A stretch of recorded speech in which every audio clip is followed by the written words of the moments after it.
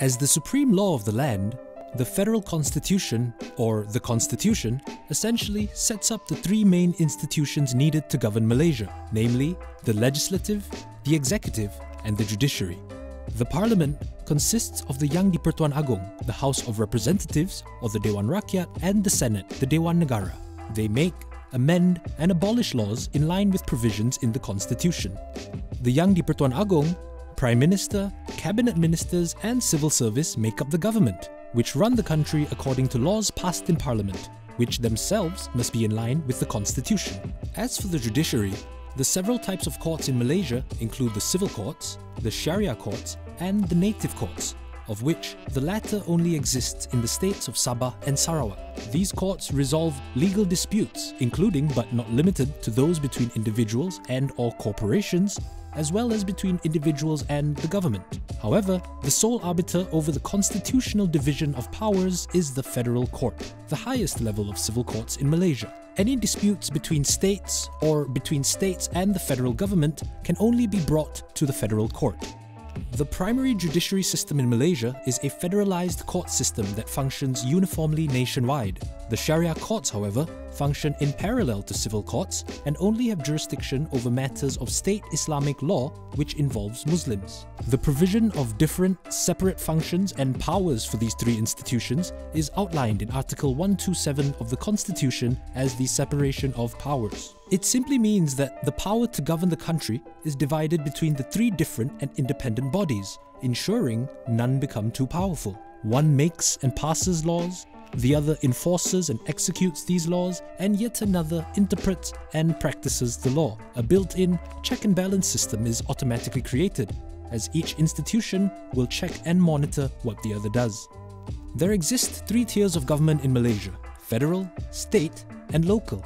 And core differences between these lie within their respective jurisdictions of power. Schedule 9 of the Constitution details these jurisdictions, covering what they can and cannot make laws on. For example, the federal list of Schedule 9 covers matters such as defense, national finance, and federal holidays. The concurrent list covers things such as social welfare, scholarships, and the protection of wildlife.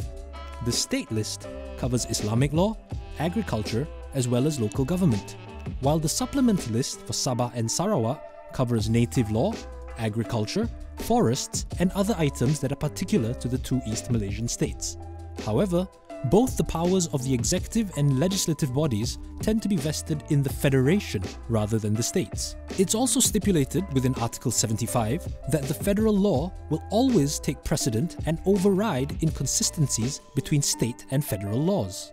Similarly, state governments have their respective executive and legislative bodies, albeit with some minor differences. Each state government is created by its respective state constitution, with members elected into the state legislative assembly, unlike the two-chambered federal legislative system. For the 9 states of Johor, Negeri Sembilan, Pahang, Selangor, Perak, Kedah, Terengganu, Kelantan, and Perlis, their heads of state are the respective monarchs. However, the heads of state for the states of Pulau Pinang, Melaka, Sabah, and Sarawak are their respective Yang di-Pertuan Negeri, which is interchangeably addressed as the state governor. The state governments themselves are led by chief ministers who come from the majority party in their respective state assemblies. Each state also has its own executive council, or cabinet in the case of Sabah and Sarawak, that are answerable to their state assemblies. While both the federal and state governments are elected, the local government is not elected by the Rakyat.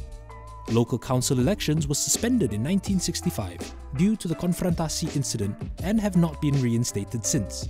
Hence, local government officials are often appointed by state governments, acting as indicators of where the interest of each state's ruling party or coalition lie.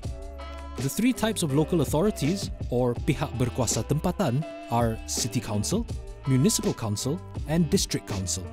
Local authorities are responsible for urban planning, basic facilities and infrastructure, monitoring development, public health, waste management, business licensing, maintaining the peace, urban beautification, as well as encouraging the local economy.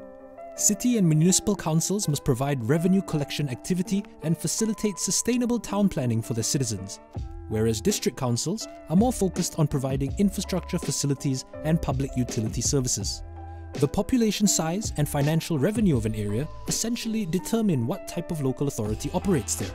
However, in some instances where a local authority has the capability and capacity to generate additional revenue and achieve the specific requirements, they can be upgraded to the next level of council.